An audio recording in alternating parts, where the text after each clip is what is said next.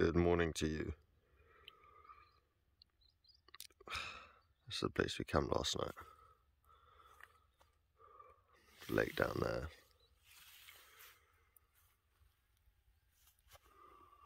Oh, I'm tired.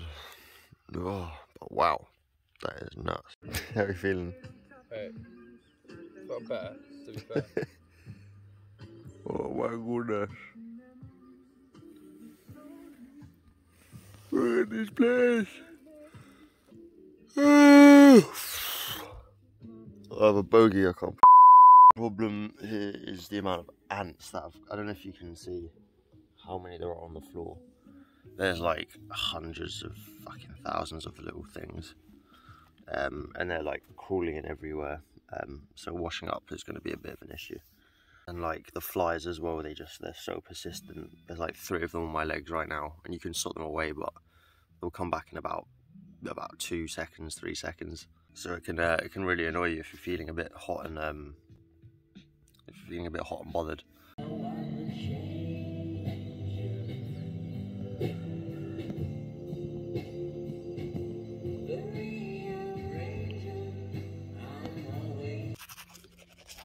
That's what happens when you leave your camping stuff out overnight. Lovely. They're in everywhere.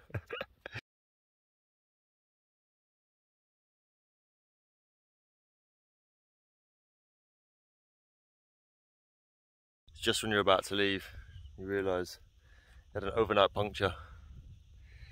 We are off. I think we're going to roll into the local town instead of heading to Rabat, which is where we're going to go today. Unfortunately, Lawrence is really not feeling very well. And to be honest, I'm not feeling great either. I think it might have been something that we ate, or could have been water that we drank. I'm not quite sure. Salads that we ate, maybe, something like that. We're not feeling too good, so it's a bit of a late start today. We might have to cancel today's ride. He's really not doing that well, bless him. Yeah, we'll see how we go. We're going to roll into the local town, get just a little bit of food, some sugary drinks. Yeah, maybe a soup for Lawrence, not sure. Oi, get out of the fucking way, son. Out of the way.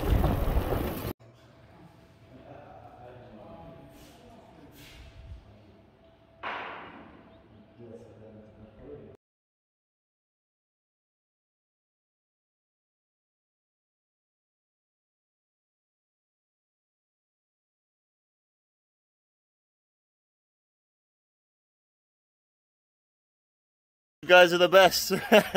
Thank you so much. We are just in a taxi to Sislima, and we're going to get a train to Casablanca. Loza here is not doing very well.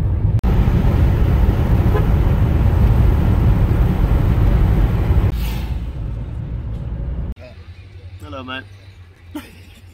So we were told that we could take our bikes on the train. We got here and that wasn't true. There's no bikes allowed at all on the train. So we're left with like a few options, having to try and get it on a bus.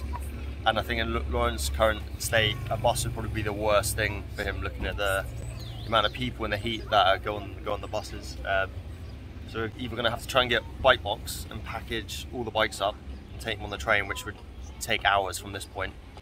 Try and source one, fix, take apart the bikes, blah blah blah. I'm thinking maybe a taxi, but that's gonna be it's gonna take hours and probably a hefty dent to the wallet as well. So we're kind of stuck here. Been here for the last 45 minutes, kind of contemplating what to do. How are you feeling? Better.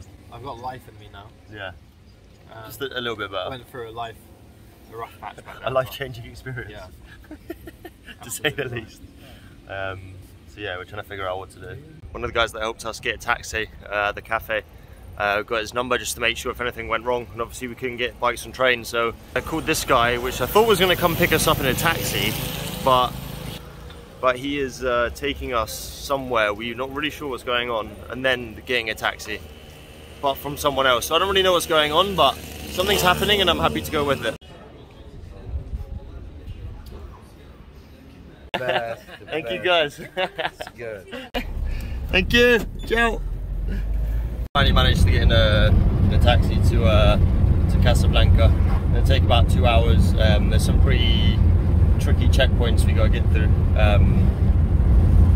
Require a bit of dodgy work, but yeah, should be all good.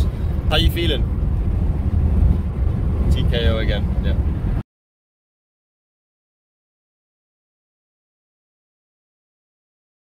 Project Shell is done, over. We got Lawrence safely to a bed where he should spend the final hours of his life before he passes away.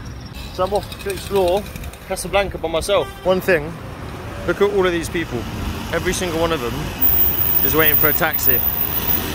Every single one of them. 3 days ago, we were trying to catch a taxi. And I shit you not, there was about 250 cars, 250 taxis that went past. Every single one of them was full. And we were walking for about 20 minutes along this main road. Every single one of them was full. It's not the scariest shit you've seen in your life. Look at all the babies.